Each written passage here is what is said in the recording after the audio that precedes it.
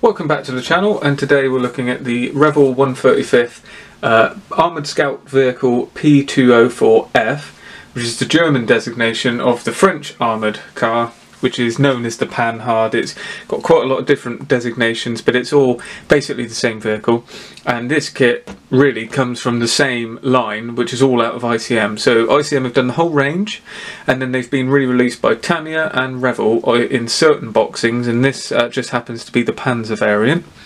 And obviously with Revell, it means it's more accessible and cheaper. There you can see a sort of breakdown of what you got in there.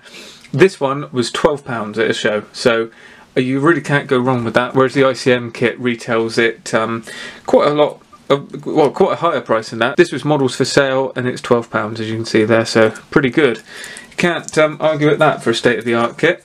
So let's get inside and have a look what we got. So starting with the instructions, we'll just have a quick run through just so we can see. You've got the usual stuff from Revell there. All their call outs are their paint brand with strange mixes to get the right colours. It can be a bit iffy.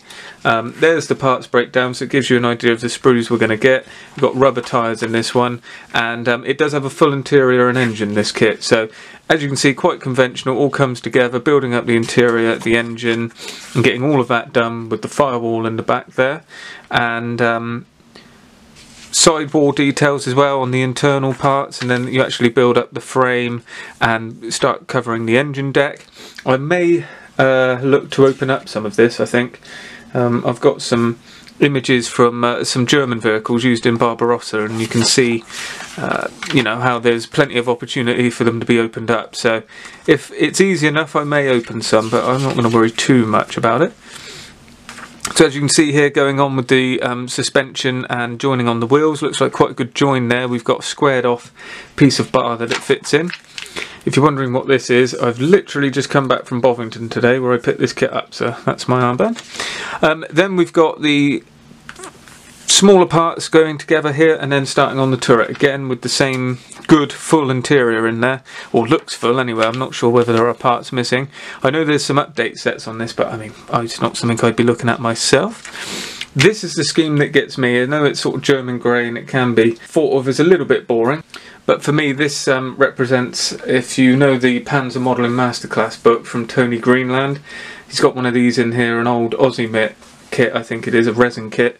It's always struck me. I used to look at that when I was very young, so I didn't realise this was out because it's under, he calls it a Panhard, but obviously after doing some research, it's the same vehicle. So that's the one I'll be doing, and this is a Barbarossa one for Russia 1941-42. And then we've got a more colourful scheme, camo scheme there with dark yellow, dark brown and dark green, which is an anti-partisan role in France 1944.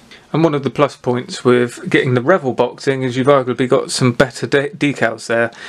Very crisp white, the carrier film is right around the cross, and obviously not very many markings there, but generally the Revell decals are printed by Cartograph, and the ICM decals can be a little bit tricky sometimes, so it's a good way around it, getting the Revell boxing.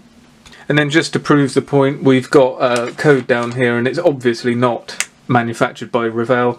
It's a typical ICM package that you get straight out of their boxes right into a Revell box. So having a look at the masses of sprues all bundled together, we get the usual problem that we get when this happens. Parts break off. But at least it's all in one bag, so it's not going to go too far. We're not going to worry about looking at the different packaging type. Now, interestingly, looking at this one, you've got two turrets here. And as we go through the rest of the parts, I'm not sure how much of this crosses over. So you may, from this boxing, like I said, it's a lot cheaper than the ICM stuff. It may just come down to a set of decals or markings to make any of the options you want. I know they do a rail cast, so that's obviously different. The wheels are separate sprue in this, but these generic sprues, you've got both turrets. So I'm guessing you'll be able to do the French version as well, and quite a few of the French variants all on the one sprue, so it's worth bearing in mind. But you can see it's a very crammed sprue with the two turrets with nice bolt detail, raised surface detail there. You've got the two halves there for the main cannon, so you need to obviously think about the seam line and getting rid of that, but it should mean that the end is hollowed out and it's that one of those flared cannon ends. And you've got main parts for the chassis building up where the wheels go, some of the interior detail parts as well. These are some of the ammo boxes, And all in all, it looks a very nice package over this. Things like this, we've got large sprue gates on the steering wheels you may need to look out for when you're taking those off, but overall it looks very good. Then next up we've got the sidewalls and the bottom side of the, obviously the chassis or the actual interior part, and then the two sides come together as well. We haven't got ejector pin marks where there's raised detail, but we have where there's no detail, so it might be that a panel goes on there or a section goes on. Something to think about, but overall it looks pretty good, to be honest. We've got the leaf springs moulded in already, which should mean life's a little bit easier there. And we've also starting to get parts for the engine here as well, so that's the main block there in two halves. And it looks like most of the doors are posable as well, which is ideal for this. I'll be opening up as much as I can, I think. Then on this sprue, this is where we've lost these fenders, so we'll pop them back in there for the sake of the review. And this is all of the internal bits, as well as the parts for the superstructure as well. So you've got the rear deck where you can open one side, it looks like they've given you the option for, and then you've got the section for the turret as well, and the interior floor. That's got the raised detail with the tread pattern on there, and the firewalls as well with built-in fan. It all looks very detailed, and it looks as though they've thought through the build process and moulded things where they can to save some difficult building, I guess. That's what it looks like to me, like getting the fan in there. And I'm all for that. When you're looking through the hatch, I mean, you don't need it to be all over the top. Then we've got the sprue with the large wheels, and they are open at the back. I imagine these two parts go in the back here.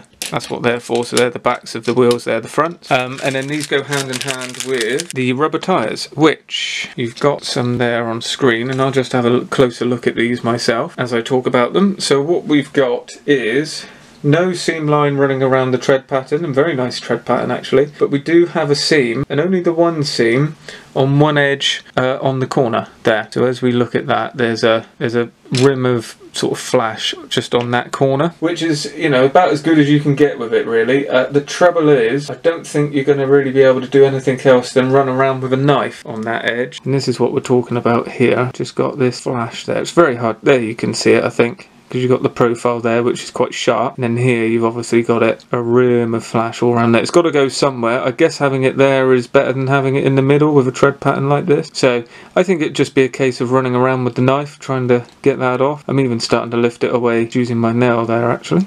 There are resin wheels out in the market, so that might be something to look at. So there we go, that is the 135th Armoured Scout Vehicle P204F, or Panhard is, as we've discussed, from ICM / Revell. Now I think that is a pretty good boxing. Now I know I've got this at a show price for £12, which is obviously extremely good value for what you get in the box. I am seeing this on eBay around the £16 mark, which again is just incredible value anyway. So I was gonna get that one. That's been in the basket for an awfully long time, but I just haven't sort of got round to ordering it. And then to see this at £12, it was a no-brainer for me.